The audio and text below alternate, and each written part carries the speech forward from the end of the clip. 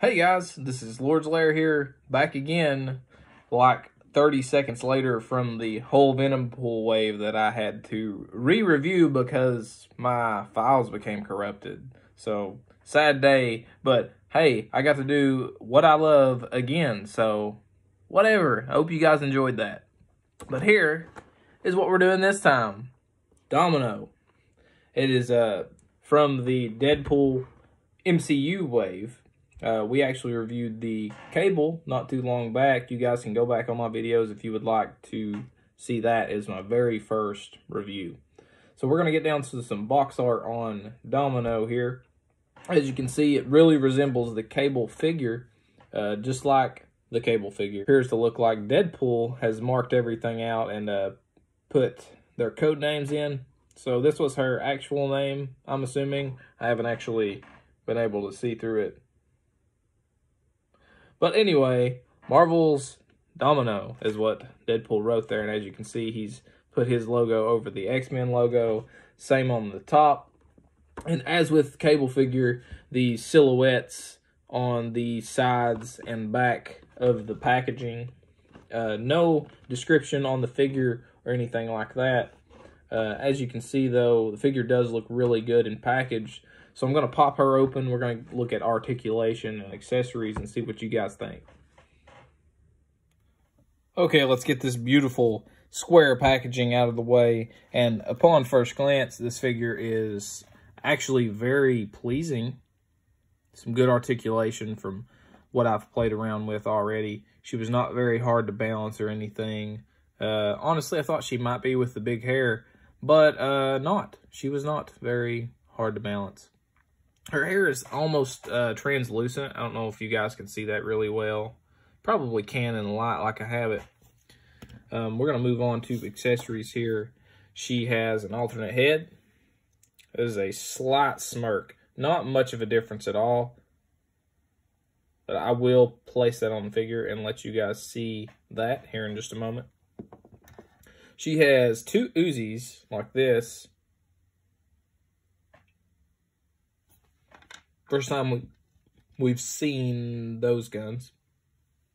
And then she has her pistol as well that goes in her holster here.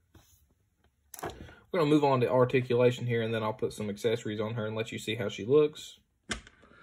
So, as far as articulation goes on this figure, she does have an ankle rocker. She does not have a calf swivel, though, which is very unfortunate. As you guys know, I'm a huge fan of the calf swivel because it really helps balance figures when you're posing them.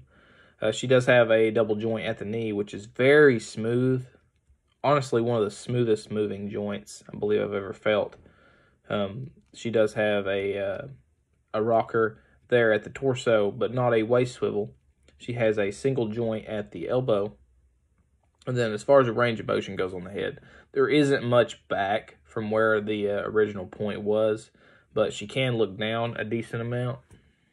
So again, that is all the way down and then all the way up.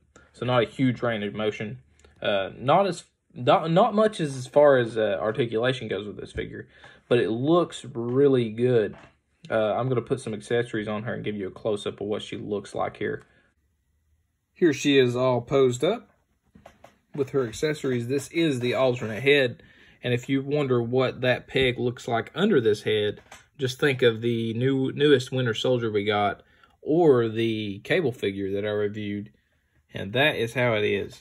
Don't love that style, but it's okay. And that extra pistol actually went on the holster there on her right hip. So a very pleasing figure, to be honest with you. I will show you this. She has the heel, if you will, the heel on her shoe, which usually makes it pretty rough posing female figures.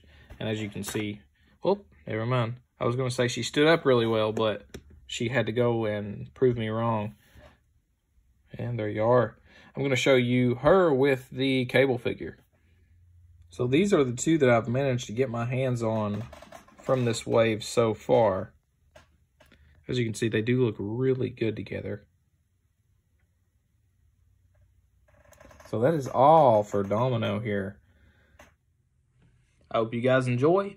This is Lord's Lair, your source of out-of-this-world gaming and reviews. And this was Domino.